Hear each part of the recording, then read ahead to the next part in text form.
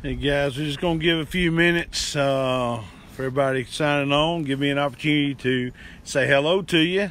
So, because once I'm on the other side of the camera, I don't know who's watching. So, it gives me a minute. So, hey Angie, hey Sarah, hey Tracy, hey Steve. John, are you with Steve? Oh my goodness.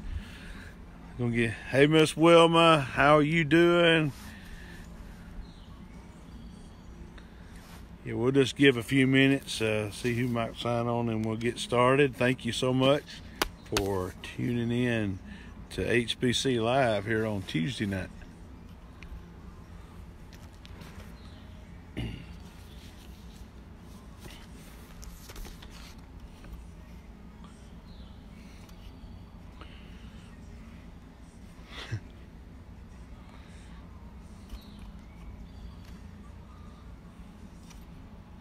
Hey, Miss Vicky, how are you? Let's see here, Miss Wilma. Glad you're doing good. Miss Wilma, we all sure love you. Give just a few minutes, guys, while we're still getting ready to start. So, thank you, Miss Jeanette. How are you doing? How's Aunt Lois? Hope she's doing good.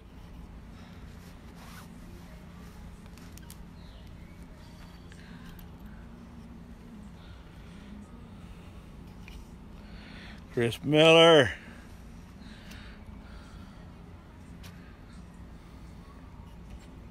Still gonna wait just another minute or so, and then we'll get ready to start.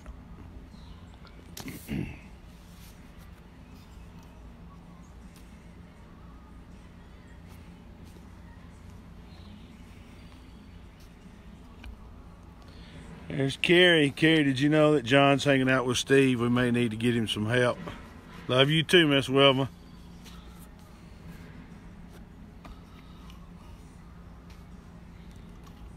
There's Holly, one of my favoriteest cousins. It's Reba. Hope you're doing well. Thank you for checking in with us. Just a few more seconds, we'll get started.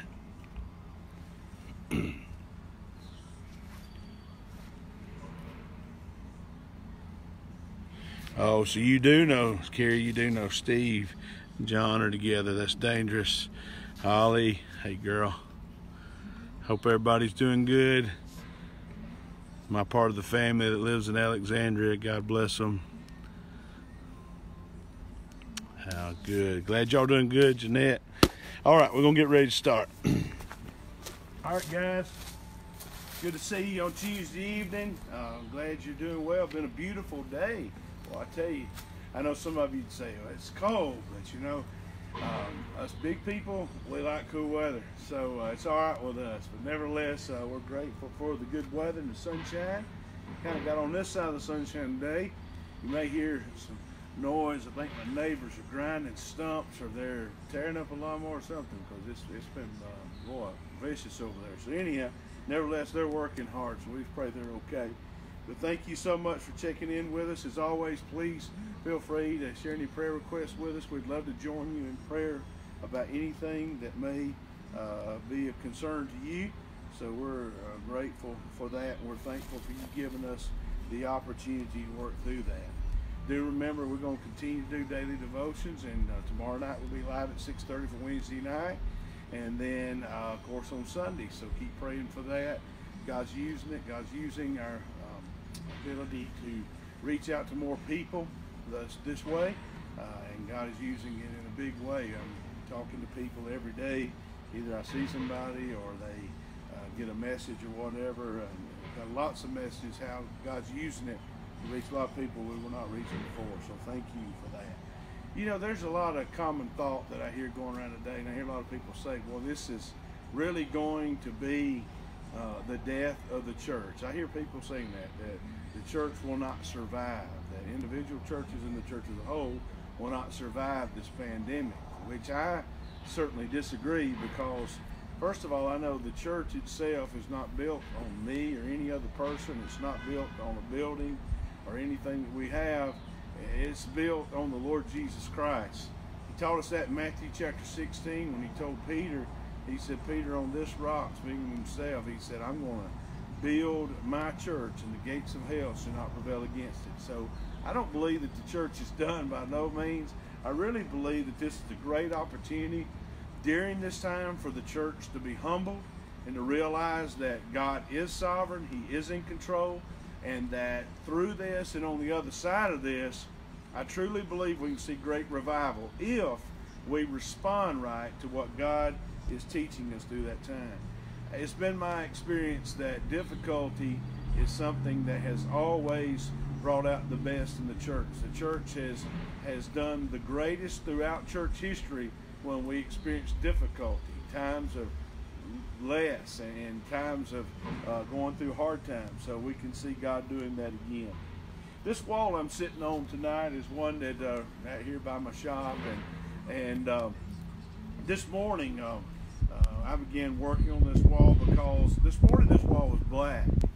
It had, of course, over the years you get dirt and rain and all sorts of stuff, and you'll get some mold and you'll get some all kind of stuff will grow on it, and that's why I enjoy pressure washing, because it cleans stuff up. You know, it makes a difference, and it takes something that was really black and really cleans it up. So it's about dry and it's looking like it's supposed to. But you know, it's during the process of the water and the pressure that makes it possible for this black wall to be white again and be clean. You know, sometimes in our life we get a little molded, we get a little build up on us, and things of the world kind of begin to drag us down. You know, the Bible teaches us about that in the book of Hebrews, where we're supposed to lay aside every weight and the sin which so easily ensnares us or besets us. Easily ensnares us. So we have sin that holds us back, and we have weights. Those weights sometimes can leave residue, and it can make a difference in our lives that we don't like. It can make a bad kind of difference and hold us back. So sometimes we need the pressure, and we need the washing of the water, that God might use it to clean us to where we need to be, so that we don't carry around all this stuff that's holding us back and that's a detriment to our testimony. Y'all know, if one of my favorite verses, if you attend our church, you know one of my favorite verses is Proverbs 4:23. I had a wonderful seminary professor at New Orleans Baptist Theological Seminary at the Atlanta campus years ago, and his name was Dr. Stan Wilkins. Dr. Wilkins was a dear friend of me. He loved me, he encouraged me, inspired me, and he believed in me. During a time that I'd kind of quit believing in myself, this man believed in me, and he helped me tremendously. Back in 2006, he went home to be with the Lord, and I remember being so heartbroken when he went home to be with the Lord at 53, and it just broke my heart, and I just so was hurt over his death. But yet at the same time, I began to rejoice, and have many times since then, in what he taught me as a student. He taught us to take Proverbs 4:23 and literally write it on the tablet of our heart, where the Bible says, keep or guard your heart with all diligence, for out of it spring the issues of life. You know, early on during this beginning of this pandemic, I say the beginning, when it became very clear that something was really going on, and that schools were going to be closed, businesses were going to be closed, that the world was going to be altered tremendously, I probably did like a lot of you. I'm as human as anybody I'm talking to. I began to try to get as much information as I could for two or three reasons. One, I wanted to take the very best care of my family I could. I wasn't going to panic. I wasn't going to try to hoard up stuff or anything like that, but I did want to make sure that I took care of the necessities for my family, that we had the things, the medicine and food and things that we needed to be able, for me to be able to take care of them. So I watched to get information. I also wanted to know what I could do to protect not only myself and my family, but the people that I'm privileged to serve as your pastor. I mean, my heart is deeply for you, and I'm very concerned about you. That's why I tell you every time these videos, if you have a need that's not met, call me, call one of our deacons, do something. Let us know what we can do to help you, because we are here to serve you. You're our neighbor, and if our neighbor needs us, our neighbor needs us. So we're just wanting you to know that. So I watched a lot, and I wasn't somebody that watched a whole lot of news before, so it was kind of overload. And of course, it was really, like drinking from a fire hose there with all that information we were getting. So during that time also, it became clear that even though I've been, quote, on social media for about 10 years, I was going to have to get more acquainted with it. I had kind of become disenchanted with it some over the years because I felt like people use it for a lot of the wrong reasons, and you see that a lot. I think social media is a wonderful tool that Christians can use to inform, encourage, and inspire. But it's also something that people use to complain and go on rants and fuss with people and say stuff they'd never say if they weren't behind a computer screen somewhere. So it really began to break my heart to see a lot of things I saw. I would see Christians behaving in the ways they shouldn't, and leaders, I'm talking people who are leaders that were just behaving in ways that certainly was not consistent with what the Word teaches us was consistent with the life of Jesus. So I really became a little disenchanted. Over the past 4 to 5 years, I had truly backed off a lot from it. But this situation here, it forced me. Somebody said necessity is the mother of invention, so it really forced us as a church to really begin to explore every avenue we could to continue to share the gospel and connect with our people. And it also forced me as an individual, as a Christian, as a pastor, that I would find ways to stay connected and not allow the political jargon and all that kind of stuff to cloud my mind, and still stay focused on what God has for us to do. More and more that happened, I began to find myself getting bogged down a little bit. And I was reminded years ago, I read this book, and if you are married, I don't care if you've been married 100 years, 5 minutes, or thinking about ever being married, I would recommend you read The 5 Love Languages by Gary Chapman. There's another book called His Needs, Her Needs by Bill Harley that I read also years ago, and both of those talk about relationships and the importance of maintaining healthy balance. And Harley talks a lot about making sure that your tank is full, your love tank is full, that you make deposits in the tank of your beloved, and your beloved makes deposits in your tank so nobody runs empty, because run empty, it's a problem. If you don't believe me, just ask somebody that's run empty. They'll tell you. So nevertheless, they talk a lot about that tank, but let me say this to you. We have several other tanks that need to be filled with the right stuff.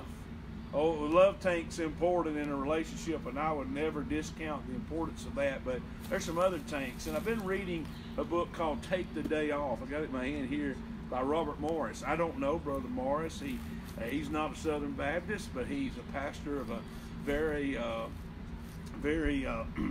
faithful and thriving ministry out west. And I have watched a few of his TV shows, and I saw this book in Hobby Lobby. And if you find something in Hobby Lobby, it's got to be right with God. Isn't that right, lady? Y'all help me. I mean, God is all over that place. My girls think that is where the Shekinah glory rests, right over Hobby Lobby, more so than Chick-fil-A. I mean, when they feel the holiest, when they have been to Chick-fil-A and they go to Hobby Lobby and hang out, look around. But I found this book when they were in Hobby Lobby being all excited, and I was enduring the experience, but I found this book, so I thought, hey, it's got to be right. So it's been a blessing to me. Take the day off. And he talks about your emotional tank. And I think this is really, really good, because it's important to understand that your emotional tank stay full and not bombarded with all the stuff that would cause you to be aggravated and anxious and all that kind of stuff. See, when I was a younger pastor, and I thought about this just last night, one of my good buddies, Jeremy Holcomb, is the pastor at Emmanuel Baptist Church in Tallapoosa. And I met Jeremy when he was a young teenage boy, and I baptized him and his wife Amanda. Had the privilege to do their wedding, and now they've raised 3 children, and just a blessing. He's in his first year as a pastor. And I thought, oh God, he's just getting started, and boom, this happens. But he's a wonderful guy. He encourages me greatly. God's going to use him, I know that, and I want to encourage him. But I began to think about these guys that are in their first, second, third years of pastoring. And, I feel like one of the old heads now. But nevertheless, I'm learning stuff still. And there's some things I learned in those early days that I really try to share with these guys that help them. I used to be afraid to take a day off. Because I'd worked in construction, I'd worked in different businesses, stuff like that, where everything was about getting a certain amount done each day in order to get to the next day. And I really kind of task oriented. But I had to realize something about ministry. Ministry is not just about being task oriented, because it never stops. See, when you're task oriented, you get done with a task, you clock out, you don't come back, think about it till the next day till you have to. Ministry is always there. So I never took time off, and I was always afraid, because I would think people would think I wasn't working hard enough. Well, I can remember one instance in particular when my first full-time church, and I was a young pastor in my late 20s, and I had stopped by the pastorium to get a banana sandwich for lunch. And I remember during that time, the phone rang, and I answered the phone, and the person on the other end says, "Oh, preacher, what are you doing at home?" And, to which I responded as a young pastor, "Oh, I'm just running by here getting a sandwich and going to hurry right back to it, go right back out on the field serving Jesus and serving God's people." And, I shouldn't have been that way, but I didn't know any better. I thought that was the way it was supposed to be. But what happened is I didn't guard my mental and my emotional tank, and it got drained. It got drained really fast, and that's a dangerous thing. See, we've got to guard not only what fills our emotional tank, but what drains it. I remember hearing a coach say one time years ago, "Be a fountain, not a drain." A fountain adds to, a drain takes away. But we need to be careful, because this pandemic of coronavirus, it's an emotional drainer. A lot of people are pretty emotionally wiped out right now. And I fully understand, because I'm right there with you. I really have to focus. See, it's important we understand that. One of the biggest drains right now is media, and we all watch it because we want to be informed. I watched some tonight. I've watched some of the press conferences. I know they go on a long time, and it doesn't matter. But, and there's a lot of controversy and stuff. There's a lot of different things. But here's what I've asked you to do from the beginning. Don't fuss about the people in leadership, regardless whether you're a Democrat, Republican, Independent, or don't care. Don't fuss about them. Pray for them. Can you imagine if you were having to make all those decisions? Can you imagine if you were the one expected to let the nation know what's next, when to open up, when not to open up? Well, we need to pray for the wisdom of God to be on these people. Because if we don't, we fail as the people of God by not asking God to intervene on our behalf. But watching all that, it leads to aggravation, fear, sadness, and you always have these experts. I used to tell the church that I served years ago, I'd say an expert is just somebody who lives 50 miles from where you live. They don't have to know a thing about what they're talking about. They're just an expert if they don't live anywhere around you. But the truth is, we've got a lot of experts giving commentary about the economy and about the virus and about all this different stuff. But here's the thing we need to take comfort in. God has the final say. God has the final say.